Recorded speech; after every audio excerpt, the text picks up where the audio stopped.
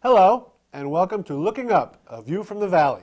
My name is Mark Weissman, and thank you very, very much for watching. I'm very excited about this brand new television show that will hopefully be educational and informative for the entire family. If you have any comments on the show, feel free to provide feedback, questions, or suggestions to lookingupvalley@gmail.com or check out our Facebook page and dedicated website. Thank you very much. Today we are with the Valley United Way in the Catherine Matthews Conference Room at their new location at the former Lafayette School in Shelton. So first of all, I want to thank you for allowing us to bring our show to your new location. It looks great. And today we're joined with Fred Ortoli, who is Chairman of the Board of the Valley United Way, Jack Walsh, who is President and COO of the Valley United Way, Joe Pagliaro, who is responsible for Campaign Chair, thank you. And Adrian Cabral, who is responsible for the funding allocation. Yes. So again, thank you very much for coming today. I just love the fact that the panel that we have today, I think we'll be able to cover a lot of the sort of how the Valley United Way got started, how it works, everyone's sort of individual responsibility within the organization, and then we can talk about kind of the overall goal, the overall mission.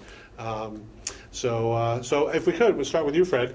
What I'd like to do first is just give the viewers a little bit of a flavor of where you're from originally, how you got involved with the Valley United Way, and maybe how your personal background sort of played a role in you actually becoming in this philanthropic organization. I was born in Derby, grew up in Ansonia, and now live in Oxford. Okay, so you're a Valley boy all over. All through. That's great. That's great. I got into volunteer work probably because of my parents' example. Okay. And something I enjoy doing.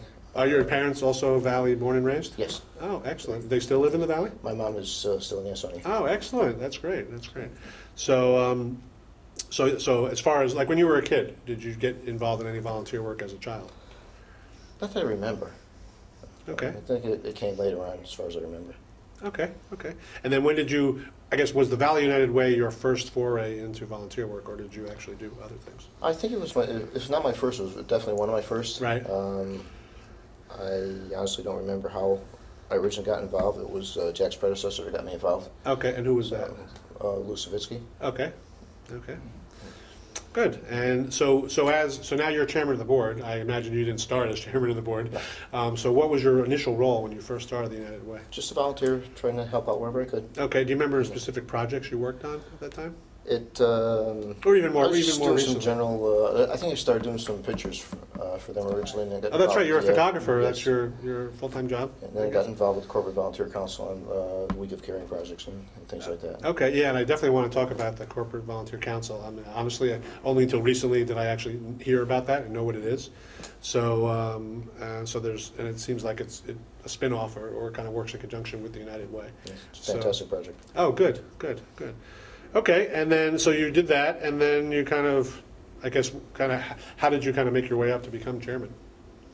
I was nominated. There's a nominating committee that selects board members, and nobody raised their hand, so you just said, You had done everything else. Or somebody else raised their hand. Yeah, sometimes that happens too, right? Okay, oh, that's good. And you've been doing your chairman for 2 years now? This is the start of my second year. Wow, congratulations. That's great. That's great. I guess as chairman over the last 2 years, what would you say, what accomplishment of the organization are you most proud of? One of the projects is the move into this building. Oh, yeah, it was, sure. Just a fantastic coordination project between city, volunteer, nonprofit organization, and industry. So the city of Shelton actually helped you move as well? Absolutely. Oh, that's great. That's great. Yeah, because your former location was at the Cinto Towers, right? The corporate towers over there. And how long were you in that location? Do you know? 5.5 years. Okay, all right.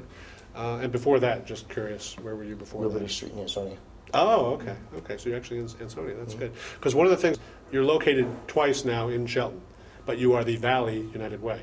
And so my sort of question is, how do you maintain sort of an overall picture when it's easy? It'd be very easy to get sort of biased towards the town that you're actually located in, because people are going to conveniently walk in here and say, help this, you know what I'm saying? As opposed to, so it's tough, I think. I mean, the Chamber of Commerce, same situation, Valley Arts Council in Derby, but yet serves the whole valley. So I just wondering. Because the origin of Valley United Way is in those separate towns. long before it was Valley United Way. The towns had their own United Ways or community chests or Red Right, Feather right. Societies. Those were different names they had early on. Right. And then in 1968, just a couple of years after the Greater Valley or the Valley Chamber of Commerce was formed, Mhm. they did the same thing with United Ways to put them all together. So that was Oh, 1968, okay. 69. So there were individual organizations in the towns, and they saw the advantage of doing it together. And what's unique about the Valley is there is a Valley identity.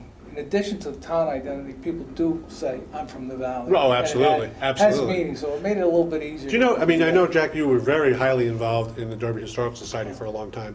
And Derby, as we learned on some earlier shows, was the entire valley, really, essentially.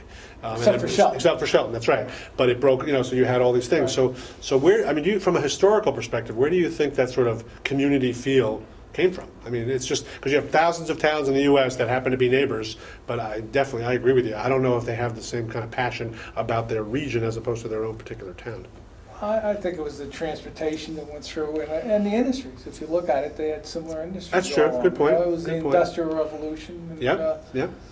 and the immigrants that came in. Absolutely. I think it was just a common background that made it easier. And, to some degree, just the natural geography of the area has Mhm. made it distinct from, Right. from other areas. I mean, physically it is a valley, so Yeah. yeah, you're going to be sort of, But together. I in that don't sense. think there's another area in the state where there is both a local town identity and a regional community I would identity agree. I agree. the way there is here in the valley. Yeah, I agree. It's very strong. There's no doubt. Okay, so Jack, I guess there's some kind of questions to you. Where did you grow up? You again, Valley born and raised, and then kind of what was your sort of your process of going from childhood to adulthood, specifically with volunteer work, since that's what this organization context. I guess my background is just Derby all the way. Right. I live in the same house that I Oh, grew up really? in Wow. years ago, which you don't see too much of that Yeah, that's true. anymore. But my involvement with United Way ended up, well, let me backtrack. I learned to swim as a kid at a place called the Recreation Camp in Derby. Which Okay. is, just an incredible summer swimming camp for kids. And years later, I ended up running the recreation camp. I did that for 14 years. Now, right now, there's the Valley Y that's in town, and I know a lot of kids tend to swim there, and they're actually going to appear on our show as well. Was the YMCA around in that time frame? Oh, yeah. Oh, okay. The YMCA goes back. They're actually one of the oldest nonprofits in the Valley. Really? They were about Really? 140 years old. Wow. And there were a couple of YMCAs in the Valley at one time. Okay. But the rec is an outdoor swimming camp. It's not Oh, I indoors. see. It's just Oh, a summer okay. camp for kids. Okay. Has no national affiliation, just Right. local. It was started by business people in the Valley who saw a need for a safe summer place. There were no swimming pools or state Right. parks. We're going back 1916, 17, and I wasn't around. But I did learn to swim there as a kid, and then through my involvement with sports and recreation years later, I ended up running the place. What sports did you play? Mainly softball and Oh, basketball. yeah, I okay. was the boys' basketball coach at Shelton Oh, High that's School right. for 10 years. Yes, I did know that. And I ended up running the camp, and that's really when I got heavily involved with United Way. I was a volunteer speaker for them. And I used to always tell the story. When I went to the recreation camp, we paid 50 cents for the summer. Okay, and if you couldn't pay the 50 cents, you could pay 10 cents every time you went until you got to the 50 cents. Okay? And I joke with people. I always thought, gee, don't all kids go to camp for 50 cents? Wow. And of course, the reason it was only 50 cents was because United Way supported that camp back then. So years later, I ended up running the camp, and boy, inflation had really hit. But when I started the camp, it was $2 for the entire summer. And I remember at our board of directors meeting really having a big fight because we had to raise it from $2 to $5. Oh my God, that's a 250% increase. Yeah. And the funny thing was that even when we did that, the kids used to get a free lunch every day.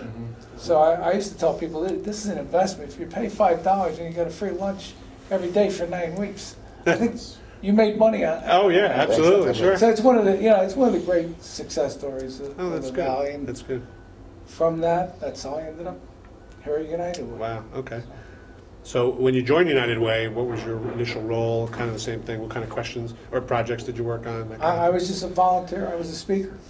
Oh, okay. When they did campaigns, Lou Savitsky was mentioned before. He used to coordinate that, and he looked for people from the agencies to come and tell the story. Because just as it is today, it's important for people to know what happens to the money they give. Oh, absolutely. Okay, and the rec camp happens to be one of those. Now, great that sources. actually brings up a question to me. Who, other than yourselves, is there sort of a governing body that oversees the United Way to make sure, like for instance, if you get grants, I imagine you guys are entitled to grants. Who makes sure that grant money goes where you said it's going to go? Well, that's our board of directors. Oh, okay. Okay, our board of directors, and we're audited annually. Okay. All that information is available, our 990s, et cetera. Right. That's really one of the strengths of United Way. On top of that, we also have membership standards that we have to meet. In fact, our board just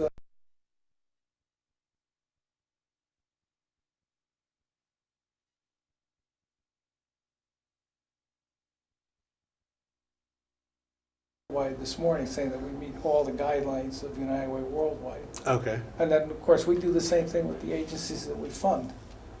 Adrian can tell you more about that when we get to her. Sure. But all the agencies that receive funding are examined for their programs, their budgets, I et see. cetera. Okay. And that's going on as we speak. So Adrian will be your Excellent. go-to person on that. Okay, absolutely. Well, Joe, since you're next in line here, maybe we'll go to you first.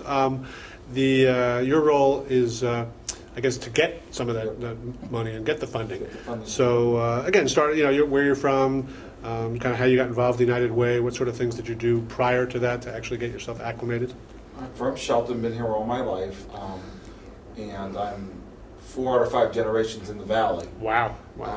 My family's always been very philanthropically involved throughout the entire valley. My father was a former campaign chair here at United Way back in the 90s. Okay. He was the founding chair of the Valley Community Foundation before he passed away in 2004. And I think every organization and board he served on, he was either president, vice president, or chair of a campaign. That's amazing. That's amazing. So my involvement started as a child. I remember as a child going to the Boys and Girls Club Memorial Day pancake breakfast, serving orange juice and learning how to flip pancakes. Wow, that's great. And then Jack talked about the great success of the rec camp. That was something that my grandfather was one of the founders of. They had an annual fundraiser every year, lobster and steak dinner, which continues throughout this present year coming up in June. And I was down there, and the first time you go down there and you're a kid, they give you a special job. And they don't tell you what it is till you get there. Right. Well, the special job is you get to crack lobster claws for about 130 people with a mallet. Oh my God! So not one of those little squeezy guys. Big mallet, like 3-4 pound lobsters, and you end up full of lobster. But it's a great tradition with great value, and you work with these tremendous people that are so self-giving of themselves, and I think that's what makes the Valley distinctive from other communities. That we are all there for each other in each other's times of need. And I've never seen groups of people pull together so well and never ask for the credit. Yeah, you're right. Just do the job. Very humble. Get the job Very humble community. I agree with that. Where'd the lobsters come from? I think you get them from somewhere in Milford. I think Charlie it was Sullivan. local. Charlie Sullivan is. They're very good. That's all I got. I know where they come from. They're very Tasted good. delicious. That's right. Secret recipes, the whole thing. Nice. Stuffing and the steaks and how we prepare everything. Nice. But it's a great success story of how you help these little kids who get to go swimming there and have a great summer. Wouldn't be able to otherwise. Now, were you a Boy Scout as a child? Cub Scout. Cub Scout. Okay, there you go. Scout. Okay, actually, I didn't ask that of you. Were either one of you Boy Scouts or Cub Scouts? Cub Scout. Cub Scout. And yourself? Cub Scout for a while. But Okay, that's okay. That's okay. I think there's a link there. It's kind of like music and engineering. I think there's a link all the time. But that's good. So continue. I'm sorry. It's just been my experience that the Valley's been very good to my family. We own 2 funeral homes. My father founded Riverview Funeral Home in 1968 here in Shelton. Right. In 1999, we acquired Edward F. Zima Funeral Home. And we were always taught from a young age to give back.